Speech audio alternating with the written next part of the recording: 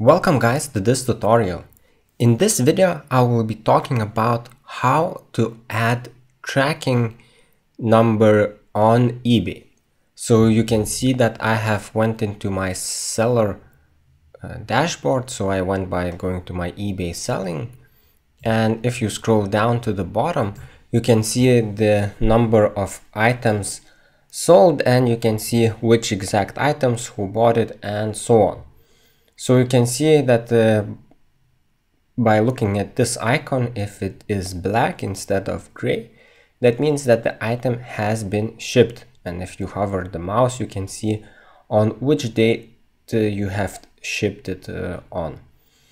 So you can see that the top item I have not yet shipped, and you can press shipping label, or alternatively you can press if you print out the shipping labels yourself by entering the address of the buyer. You can hover your mouse here, more actions, and you will see the bottom, the first option, add tracking number.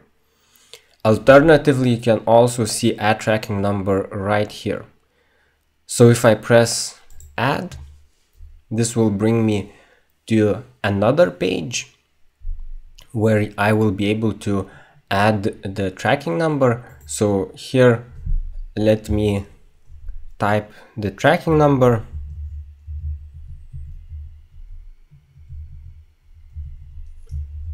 and then in the next box you can type the carrier, so with whom has this shipment been made. So for example, USPS and so on.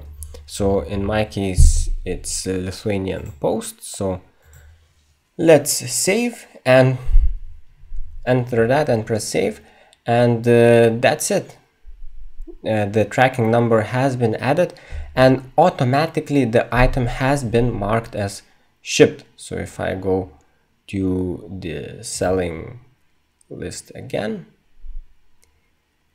and if I scroll down, you can see right here, this is the item I just entered the tracking number. You can see that the icon has been changed so that it has been shipped. So I hope that this tutorial is useful, and see you guys in my next video.